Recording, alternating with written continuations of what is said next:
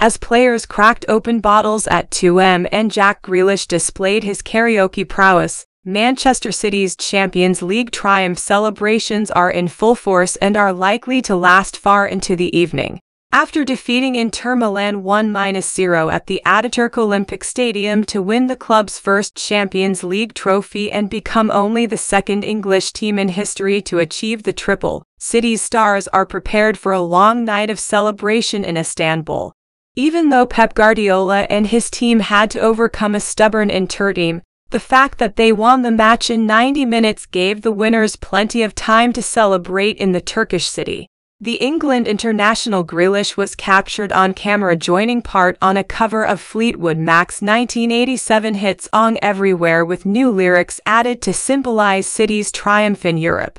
The 27-year-old winger broke down in tears at the end of the game as he showed his happiness at winning the biggest prize in European football. He wasted no time after the game in downing a drink with his teammates.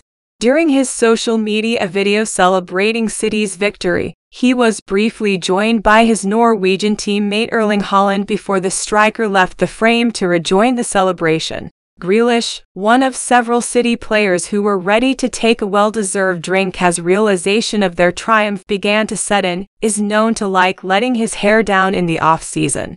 He posed with City kitman Brandon Ashton while they drank from Heineken cans.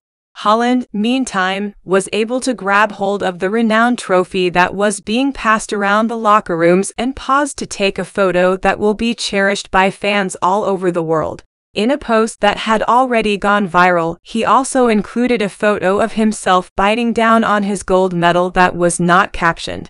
Players refused to discuss what was planned for after the game, thus nothing was known about the after-party festivities. Guardiola did, however, confirm that a party was being prepared at the team hotel with family and friends. Longtime City employee Riyad Mahrez also took some time to pose with the two-handed Champions League trophy, telling the camera to get in there, come on, as Kyle Walker sneeredly looked over the prize. Mahrez also engaged in some one-on-one interaction with the renowned trophy as he raised it in the air and grinned directly into the cameras. Walker, who was overjoyed, also provided insiders with a glimpse into the goings-on in the locker room by going live on his Instagram account and providing his 3.5 million fans with a glimpse into the life of a Champions League victor.